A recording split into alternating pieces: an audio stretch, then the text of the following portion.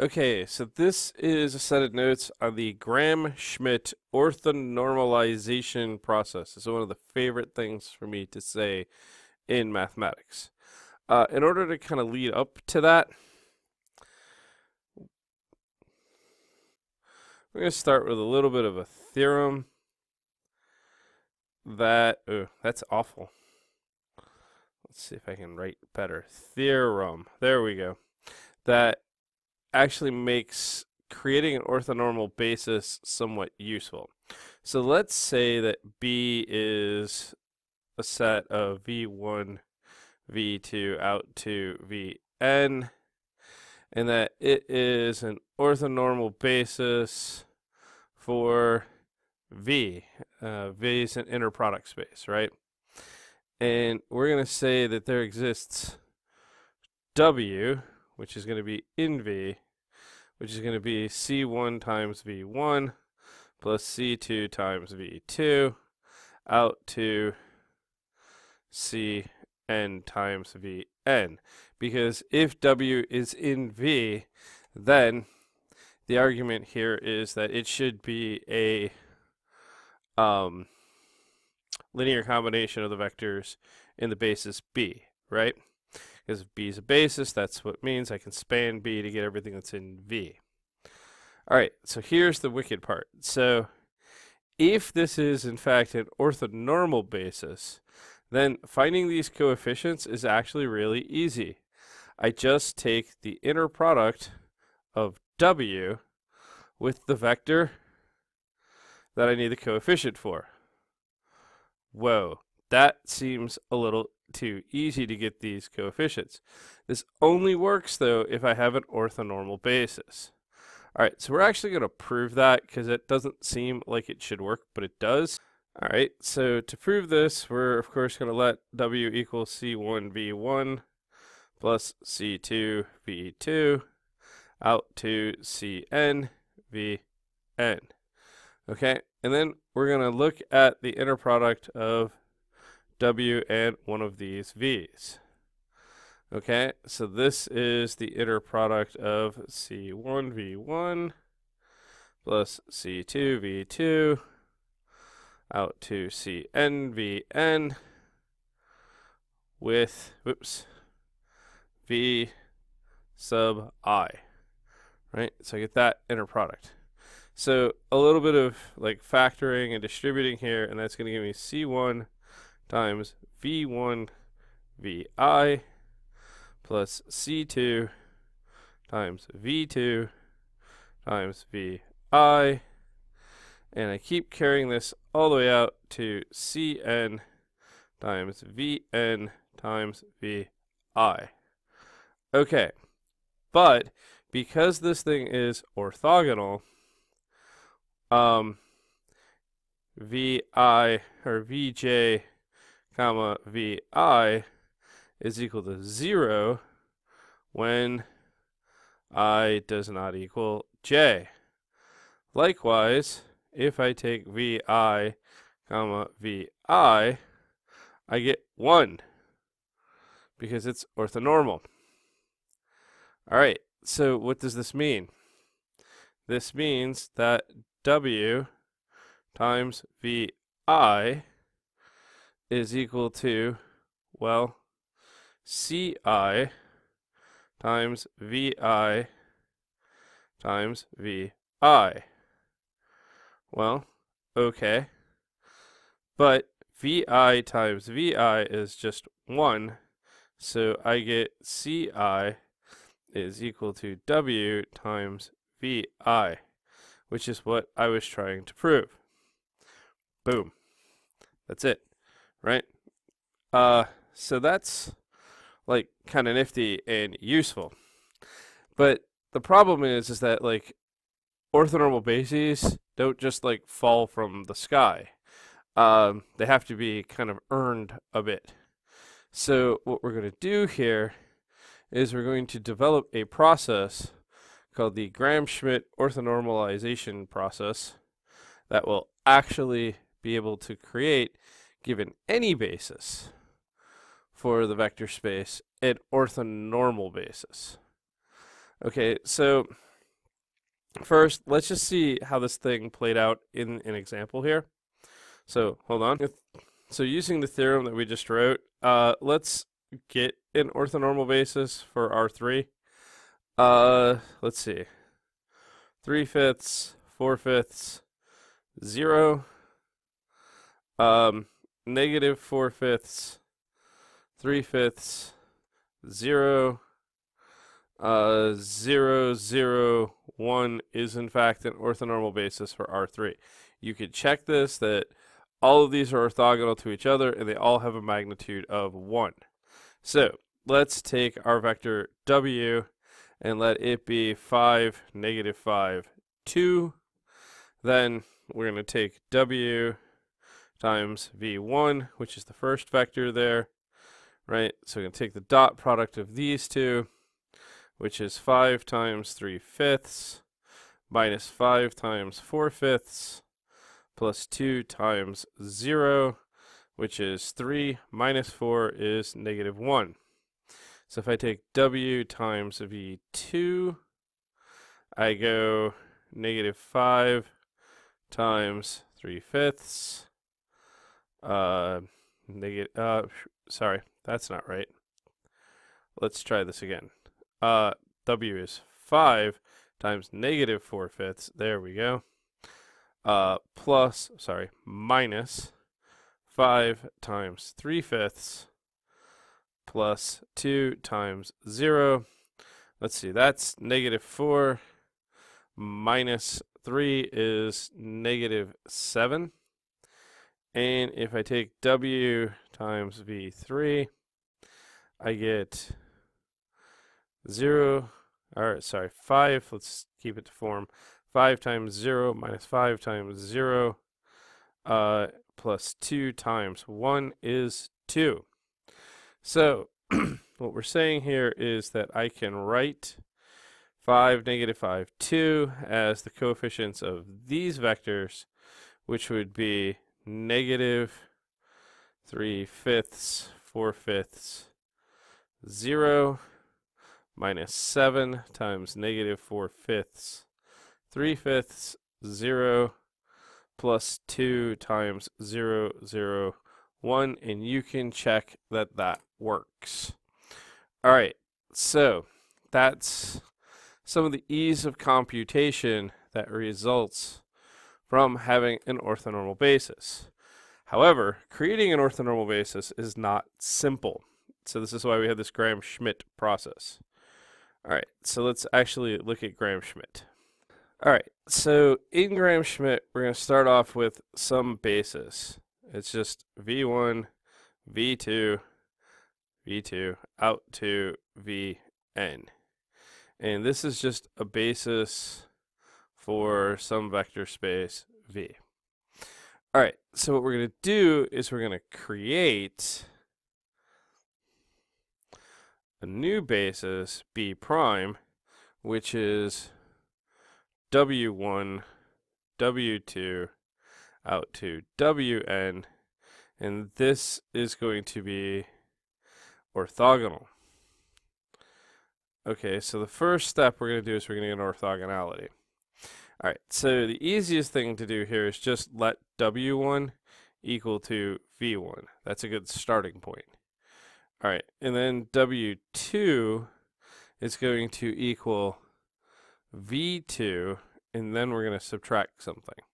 We're going to subtract the inner product of V2 with W1 that we just found over W1,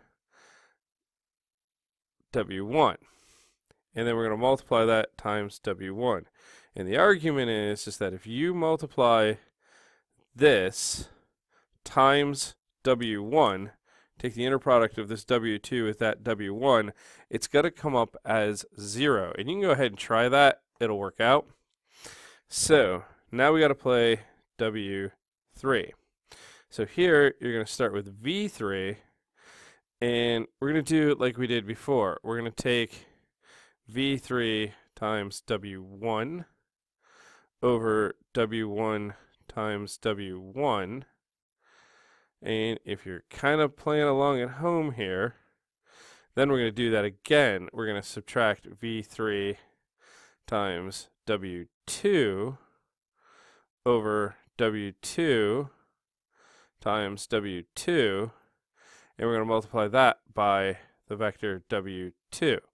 And now this one, when you put it with both of these, is going to give you a dot product of 0. So the general case here is that the nth vector is equal to v sub n minus the sum from I equals 1 to n minus 1, one fewer, right, of v sub n w sub I over w sub I times w sub I. So we just keep subtracting these things until I have all of them, and then I'm good.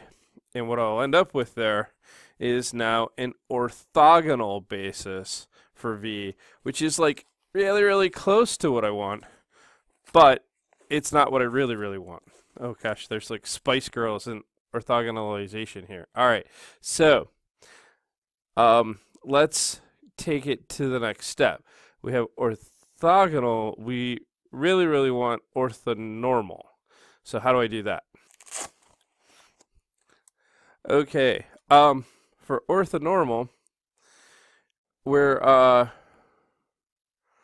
going to look at creating yet another basis, and we're going to call this basis, so this would be step 2 in the process. We'll call this B double prime, and we'll call these things U1, U2, out to UN, right? And the way we do this is that we just let each of the UI's be equal to the WI that I just found in the orthogonal basis divided by its magnitude. Okay, because that's now going to give me, they're still going to be orthogonal, but now they're all just going to have a magnitude of 1. Okay, so we should probably work through at least one of these by hand. They're a little tedious, and then we'll go from there. All right, so let's start with a basis for R3. So here's a basis for R3. 1, 1, 0, 1, 2, 0, and then 0, 1, 2.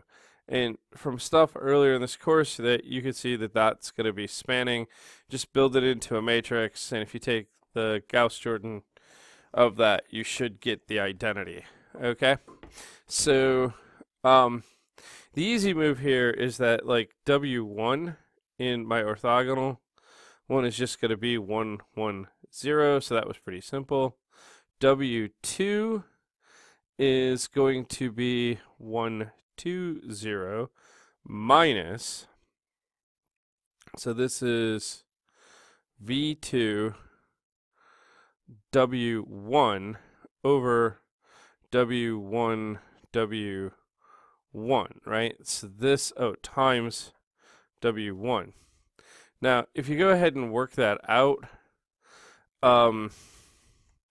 this fraction works out to be 3/2, and the W1 works out to be 1, 1, 0, right? So, because that's 1, 1, 0, there it is. W1 is 1, 1, 0.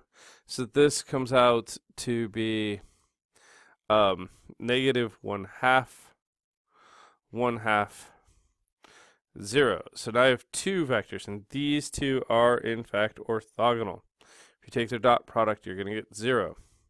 So let's work out W3. So W3 starts with the 0, 1, 2. It subtracts V3 W1 over W1 W1 times W1, right?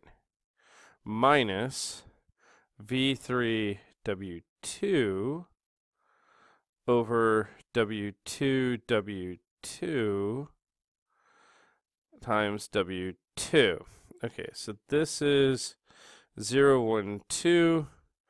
If you go ahead and do this one, the fraction up front here is going to be 1/2, and that's going to be times 1, 1, 0, which is W1, this second fraction here actually works out to be a half over a half, which happens to be 1, and you're going to get negative a half, 1 half, 0, yeah? Because that's this guy here. And if you work that out and out, you should end up with 0, 0, 2.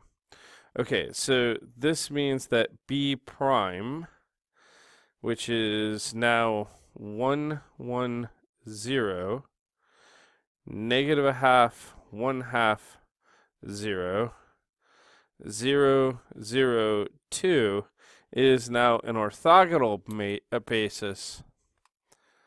I'm sorry, that's not correct. No, that's correct. 0, 0, 2. That's now an orthogonal basis for R3. So I've gone from having a basis from R3 to an orthogonal basis. Okay, so let's clear out a little bit of space here. Oh, that's not how you clear things out. There we go. Boom, delete it. All right, so that's all good. And now we just have to find the u's, right? So u1 is going to be the vector. So it's going to be, let's see, the magnitude here is 1 over the square root of 2 times 1, 1, 0, which is now root 2 over 2, root 2 over 2, 0.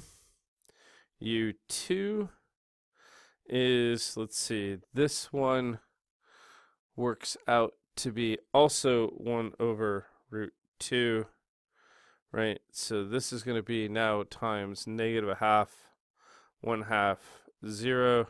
So this guy works out to be, I think,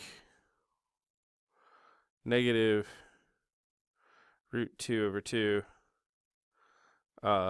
root 2 over 2, 0. Sorry, this is just the square root of 2, right? That's just the square root of 2. Because it's going to be 1 over the square root of 2, which is just the square root of 2. That's how I'm getting this. So that should work. And then U3, well, let's see. This is going to be 1 over 2 times 0, 0, 2, which gives me back 0, 0, 1, right?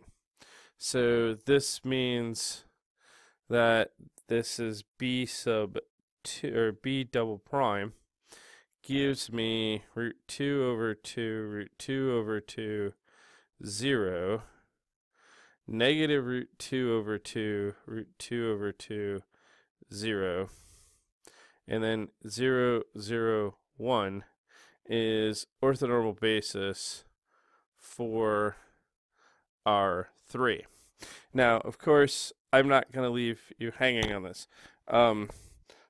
Those of you who have stumbled into this video who are not part of our illustrious Garrison Forest community, well, send somebody to school and you'll get the code. But for those of you who are, I have code posted on the Google Classroom that is relevant for this, that will do this work. You got to load it into MATLAB. We're going to take a look at how that code works right now. All right, so in the Google Classroom is a piece of code for a method for MATLAB called Gram-Schmidt.m. It's something that I stumbled upon and I modified for use for this class. And what you do is it'll work for Rn. So you create some matrix, let's call it V, right? And you put the 3, or you put however many matrices you need, or vectors you need, into rows. So in our example problem, we had the vector 1, 1, 0. We have the vector 1, 2, 0. And we have the vector 0, 1, 2. So there it is. V, that's the 3 rows are the 3 vectors in the basis that I started with. And then what I do is I say take Gram-Schmidt of V, and boom, the rows are now an orthonormal basis. That's root 2 over 2, root 2 over 2, 0, negative root 2 over 2, root 2 over 2, 0, and 0, 0, 1. We have an orthonormal basis. So it's like, boom. But that's the whole point of having an algorithm, is because you can machine it and get there much quicker. Okay. That's it. That's everything we got.